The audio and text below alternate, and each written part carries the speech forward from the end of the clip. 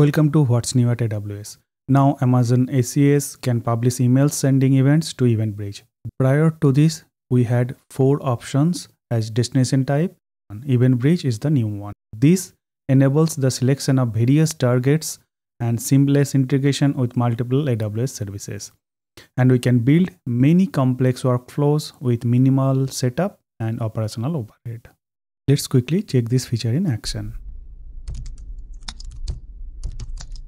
Before I start the demo, let me quickly share what we are going to build in this demo. So we'll use simple email service to send emails, and we'll publish email sending events to event destinations.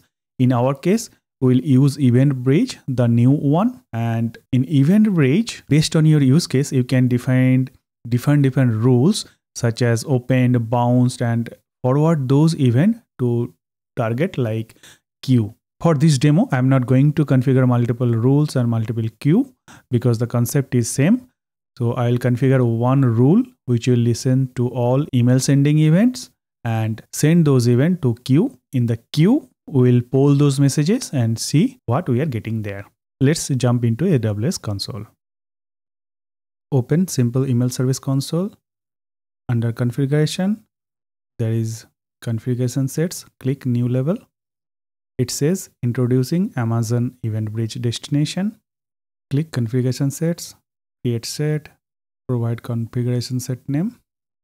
Click create set. Click event destinations, add destination. Here you will find all the available event types. Let's select all. Click next. And these 4 were there from previously. Amazon EventBridge is the new one. Select that one. Provide destination name. Make sure this is enabled, otherwise it will not publish selected event to the destination. All the events will be published to default EventBridge event bus. Click next. Quickly review.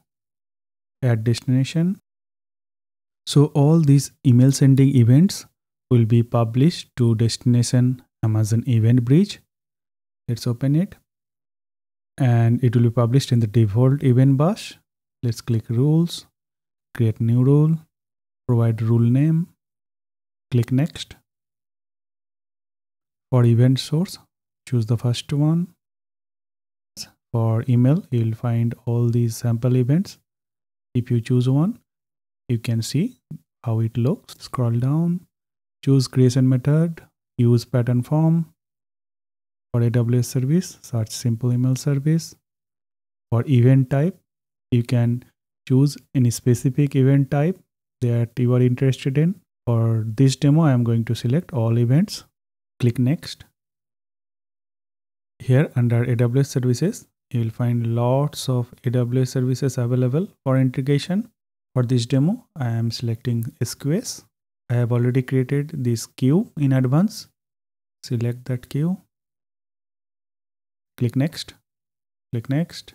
Quickly review all these details, and this rule is going to watch all the EventBridge event and send the matching event to this target email events test queue.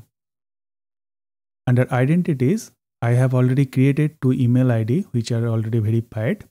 I'll use this email ID to send email to awsjunkie@outlook.com using configuration sets, and we should expect email in our email box, and SES will send that email sending event based on this configuration to EventBridge default event bus, and this particular rule is going to send that event to our queue email events test queue. In SES console, select the sender email ID, click send test email,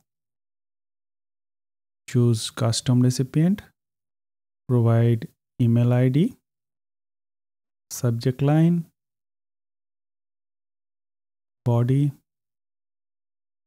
and finally configuration set that we have created, ebtest config. So all the rules that we have defined in configuration set will be applied to this email. Click send test email. Let's check email box, and we can see one email, but let's not open it right now. Go back to queues, select queues, click send and receive messages, poll for messages, and we can see we have received 2 events. Click the first one,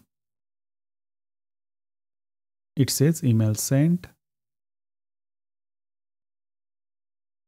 Next one, it says email delivered. Now let's go back to mailbox. Open that email. Let's open it in new window. Go back to queue. And we can see two more messages. Email opened. And next one is also email opened. And here you can see the user agent. In my case, it's a Safari in Mac OS. And I can see the IP address, which is matching with my VPN address. Now, if I go back to mailbox, and if I report this as spam, that event will also be captured there. But I am not going to do that because this is my domain. Hope you can understand how many cool features we can build just by capturing these events. Just for example, in this case, let's say you need to send mandatory email to user, but user has marked your email ID as spam. So obviously he will not get that email, but you know that these many users or these users already marked your email ID as spam. So they will not get this mandatory message, but you have to send this message. So in that case, you may reach out through different mode of communication, maybe text or automated call. So you can build all those workflow very easily without any operational overhead. That's it for today's update. Thanks for watching. I will see you in the next one. Until then, happily float on the cloud.